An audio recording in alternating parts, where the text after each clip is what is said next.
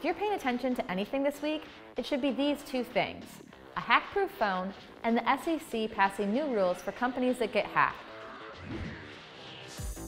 The cellular equivalent of martini, shaken, not stirred, has just been announced. This is the Kateem phone, basically a phone made for super spies. Manufactured by dark matter, it's arguably the first smartphone with an unhackable microphone and camera.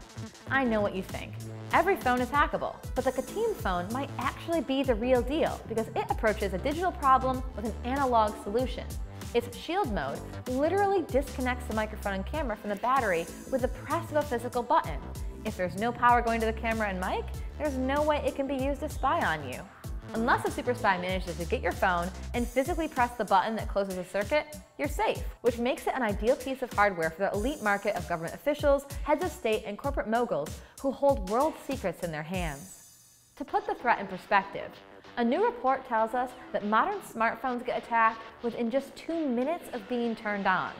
Dark matter's response to this terrifying fact is to create their own ecosystem of cyber defenses, including the phone itself, their Android-based OS, their own apps, and their own app store. The cherry on top is that they encrypt every phone call and exterminate all images after a set time. But if all else fails, the device does a full software check every time you boot up the machine. And if something is off, completely wipes it. Even though this phone could end up costing upwards of 10 grand, it's also for the people with the most to lose in a hack. Cybercrime is a massive industry, and last year it cost global business between $500 and $600 billion.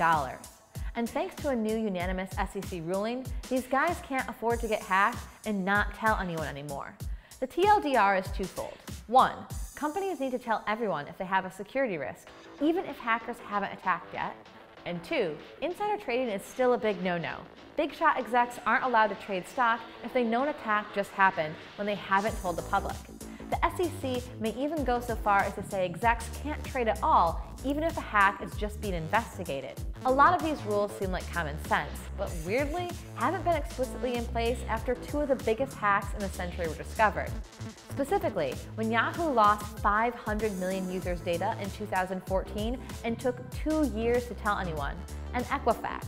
Equifax had execs selling shares in the days between the company's discovery of the hack and when they told people they were hacked. They had a board review though. Don't worry, they said it's cool. All this being said, Democrats still think these new rules don't have enough teeth, and they're looking to push for future policy that increases the accountability of shady cybersecurity rules at public companies. Whether it's for the world's most wealthy or for the biggest companies on the planet, cybersecurity is an issue that deserves more attention from us all.